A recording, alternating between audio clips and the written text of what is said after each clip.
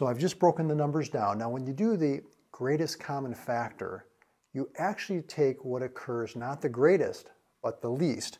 So you say I've got 3 2's here, 2 2's here, so I take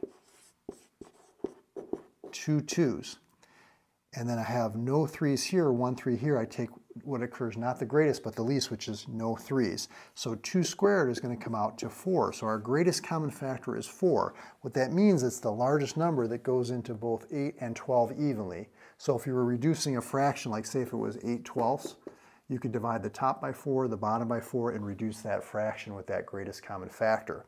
Now if I do the least common multiple, I take not what occurs the least, but the most. So if I say I have got 3 2's, 2 2's, I'm going to take the one that occurs the most. 1 3, no 3's, I take the one that occurs the most. 2 cubed is 8, times 3 to the first 8 times 3 is 24.